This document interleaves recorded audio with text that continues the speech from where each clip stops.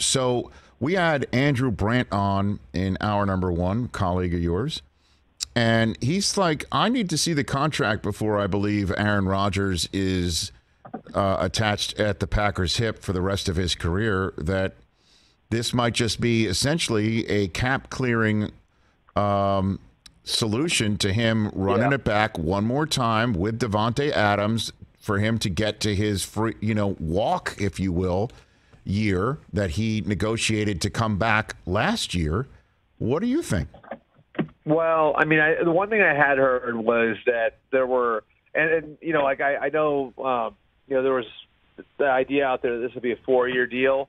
I heard it was 4 new years, and that's interesting to me because if it's 4 new years, that means it's a 5-year deal, right? Essentially, and that number is the magic number. 5 years is the max that you can spread that bonus money out over, right? So that's being done for a reason.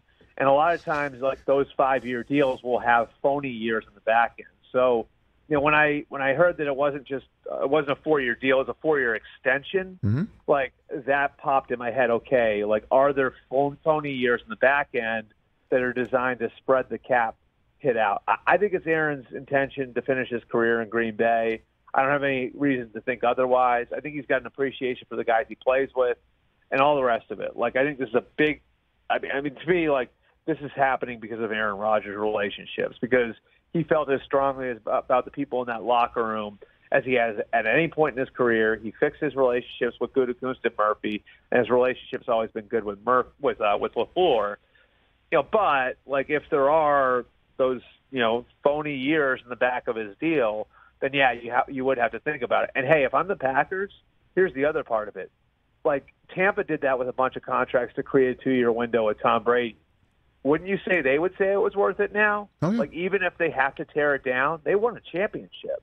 So, like, if this means creating a 2 or a 3-year window with Aaron Rodgers and maybe he walks after that, like, if I'm the Packers, that's 100% worth it to go and chase another championship when you haven't won one in, 12 years now? It's been 12 years since they won that first one with Aaron Rodgers.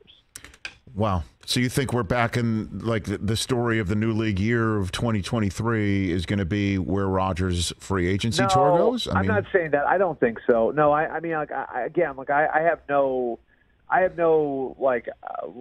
heard nowhere that, like, this is, like, the precursor to Rodgers saying goodbye again. But, I mean, you can look at their roster, you know what I mean? Like, and say, like, yeah, like, there's a very real 2-year window. You can look at David Bakhtiari's age, Davante Adams' age, and you can look at, like, how that's a really great football situation now. But 2-3 years down the line, it might look a little bit different based on how some of these contracts are built. And by the way, here's the other thing. I mean, these guys can always force their way out. I mean, that's the one thing that we're learning now, right? Like, Russell Wilson didn't really have to do anything. Like, he could just sit on his hands and let it happen. That's becoming more common now as quarterbacks sort of accumulate more power. Hey, you watched all the way to the end. Thanks for that. Watch more right here.